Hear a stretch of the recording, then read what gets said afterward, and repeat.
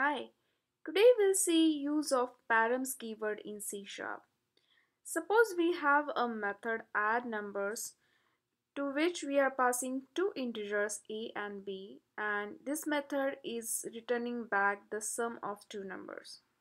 Now, when we call this method, we are supposed to pass only two integer arguments because this method signature declares that it takes two integer arguments a and b. Now if we wish to add three integer numbers instead of two, so we created one more overloaded method add numbers that now takes three integers a, b and c and returns back the sum of all the three numbers. So when we need to pass three numbers to add numbers, how we do that? We pass three arguments to the overloaded method and assign it to the sum. Now it is not advisable that as your number of arguments increment, uh, you are not supposed to write that many overloaded methods.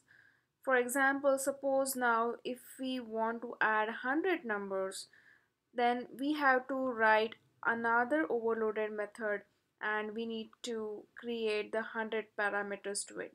That is not efficient or good programming. So when we do not know that how many number of arguments we are supposed to pass to the function, we need to keep this area flexible. I mean, we don't want to hard code how many arguments we need to pass to the method. In that case, the params keyword come into the picture. The params keyword allows us to pass flexible number of arguments. So let's see how it would be the signature of the method. It is going to return an integer. I'll name the method same again, add numbers, and instead of passing the integer parameters directly, you use params keyword, and then we are going to pass flexible number of integers. So here we can declare that it will be integer array. Now this size of array we are not declaring here because we can pass only one integer, two integers, or any n number of integers. So here I can name them as a numbers. Alright, so whatever numbers this method is going to pass, we are going to add it. So I'm using a for each loop. Now we know that this numbers is array of integers, so for every integer I in this numbers, we need to add the number. So I create one integer, I name it as a total. Initially it will be 0, and then this total will be equal to total plus your current integer. And after all the for each is completed, we are going to return this total. Alright, now let's see how to use it.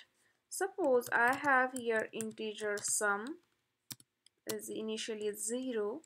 Now I want to add only two numbers. So I make use of this method, and now here you can see it is taking params integer array.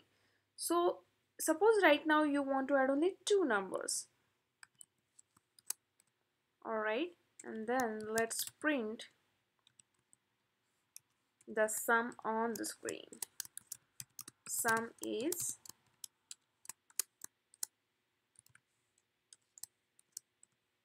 alright. Now let's compile this and run this. Okay, now sum is 5. Now I want to add four numbers. Then how can I do that? I can use the same method, and now I will pass four numbers as an argument.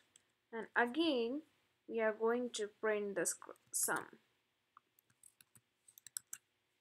If I run it again, As you can see, it is printing sum is 25. So now what you achieved by using params is you can use the same method and with number of arguments changing each time. So this is the flexibility you get as a developer when you do not know how many parameters are going to be passed exactly, then you can use params. Thank you.